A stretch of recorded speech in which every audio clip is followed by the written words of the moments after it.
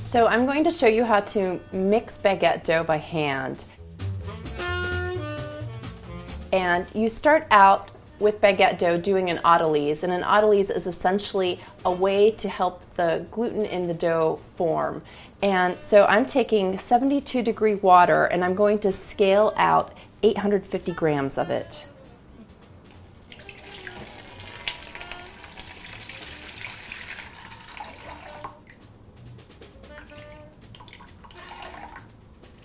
Now, into the water, I'm going to scale out what is called poolish, and poolish is a preferment.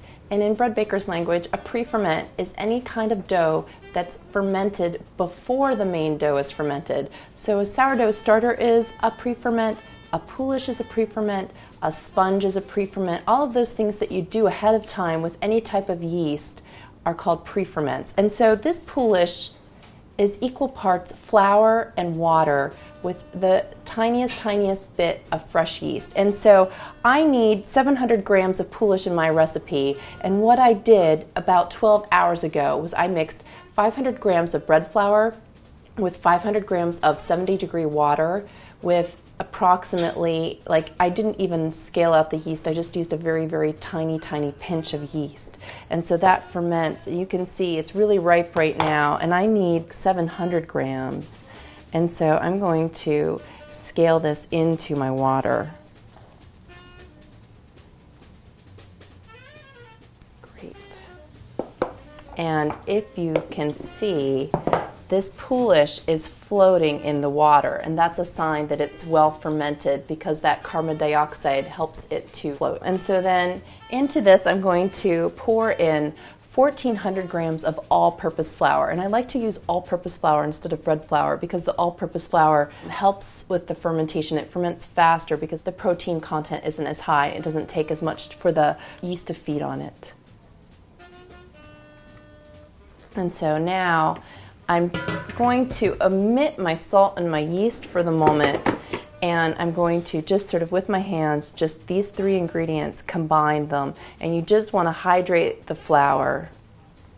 I'm just going to keep my one hand free for now, and my other hand I'm just sort of using a circular motion to incorporate the ingredients. And then I'm going to sort of start to squeeze the ingredients together.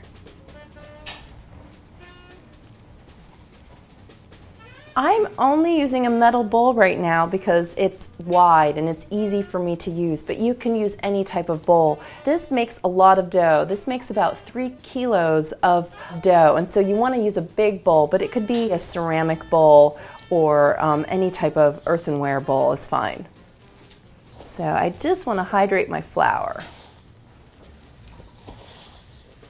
And it's going to be a shaggy mess when I'm done because I'm not going to knead it right now. I'm going to let it rest for about 20 to 30 minutes during an autolyze period, and during that period of time my gluten will form and it will be easier for me to finish kneading it. So this shaggy bit of dough should look just pretty much like this, and you don't have to go any further with the mixing. I'm going to clean my hand off, and then I'm going to sprinkle my 36 grams of salt right on the surface.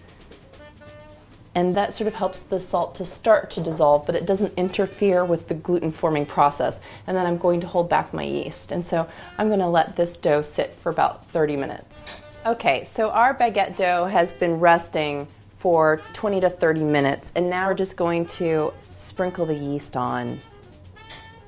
And that's 8 grams of yeast. And so I'm going to use my hands to get it going, and then once I feel like the gluten has developed, I'm going to knead it on the surface of the table. Once it feels like it's not quite so sticky, I'm going to transfer it to the table.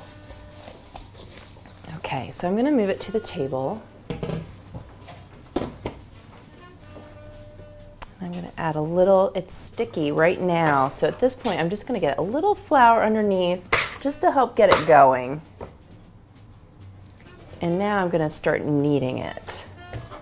And so I'm just sort of going to take my hands and I'm going to sort of rotate it as I go.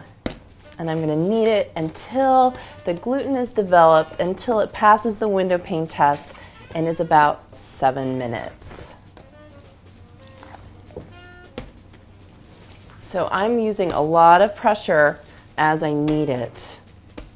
And I sort of want to make sure, because my salt still needs to be incorporated, so I also want to make sure that my salt is incorporating.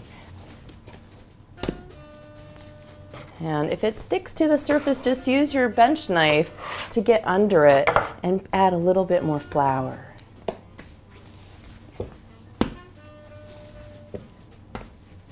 This bread doesn't take multiple days to make. This bread you can make the same day. You need to mix your poolish the day before, but we're going to make this bread all in one day. After we're done kneading it, it will ferment for 2 hours, and then we will divide it and shape it and proof it.